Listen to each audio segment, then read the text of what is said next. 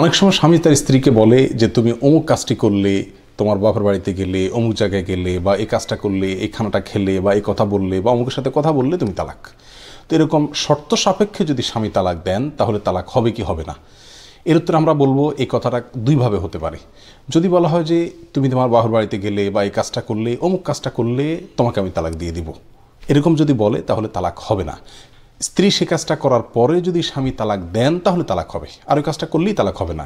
যদি স্বামী বলেন তুমি অমুক কাজটা করলে, অমুক জায়গায় গেলে তোমাকে আমি তালাক দিয়ে দেব, এটা তখনকার মাসালা। আর যদি বলে যে অমুক কাজটা করলে, কোথাও গেলে বা খেলে তুমি তালাক, এরকম যদি বলে তাহলে সেক্ষেত্রে সেই কাজটা করলেই তালাক পতিত হয়ে যাবে। আমরা অনেকেই বিষয়টা খেয়াল করি না, মনে করি এটা হয়তো কথার কথা অথবা রাগ দেখানো। মূলত এটাকে তালাকে মুআল্লাক বলা হয়, শর্ত সাপেক্ষে তালাক বলা হয়। স্বামী যদি কোনো কাজের শর্ত দেন তালাকের সঙ্গে, তাহলে সেই কাজটা করলে, সেই শর্তটা পাওয়া গেলে অটোমেটিক তালাক পতিত হয়ে যাবে। আর যদি তালাক দেবও বলেন, ভবিষ্যৎকালীন ক্রিয়া ব্যবহার করেন, তাহলে সেক্ষেত্রে তালাক পতিত হবে না। এটা হলো সাধারণ মাসআলা। এক্ষেত্রে দুটি কথা গুরুত্বপূর্ণ। নাম্বার এক, স্বামীর জন্য এ ধরনের শর্ত সাপেক্ষে তালাক দেওয়া, কোনো বার্গেনিং হলে, কোনো কিছু নিয়ে টানাপোড়েন শুরু হলে, জগাজাটি শুরু হলে, এই কাজটা করলে, এই কথাটা বললে, অমুক জায়গায় গেলে তোমাকে আমি তালাক দেবো বা তুমি তালাক হয়ে যাবা, এরকম কথা বলা অত্যন্ত আপত্তিকর এবং জঘন্য। বিবাহের সম্পর্ককে আল্লাহ সুবহানাহু ওয়া তাআলা বলেছেন মিসাকুন গালিজ, এটা অত্যন্ত মজবুত এবং সুদৃঢ় সম্পর্ক। আপনি ঠুনকো কোনো বিষয়ের সঙ্গেই তালাকের বিষয়টিকে টেনে নিয়ে আসবেন আর শর্ত সাপেক্ষে তালাক দিবেন, এটি অত্যন্ত আপত্তিকর এবং জঘন্য কাজ, নিন্দনীয়। আল্লাহ তাআলা আমাদের হেফাজত করুন।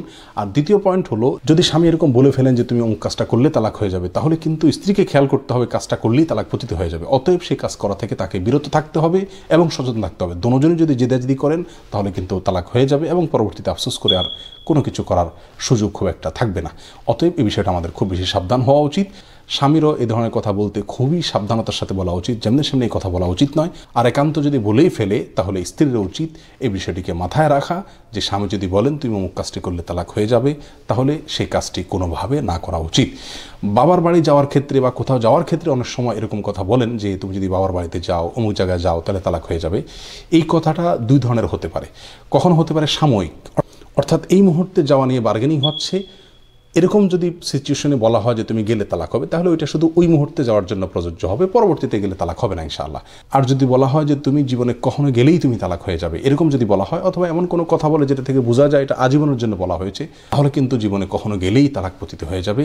এই ধরনের অজ্ঞতা এবং মূর্খতা সুলভ তালাক থেকে আল্লাহ সুবহানাহু ওয়া তাআলা আমাদেরকে হেফাজত করুন। দাম্পত্য জীবনের এই বিশাল বড় নেয়ামতকে কদর করার তৌফিক আল্লাহ তাআলা আমাদেরকে দান করুন। এটাকে যেন আমরা হালকা ঠুনকো না বানাই, এটাকে যেন ছেলে খেলা আমরা না বানাই, সেই তৌফিক আল্লাহ তাআলা আমাদের সবাইকে দান করুন।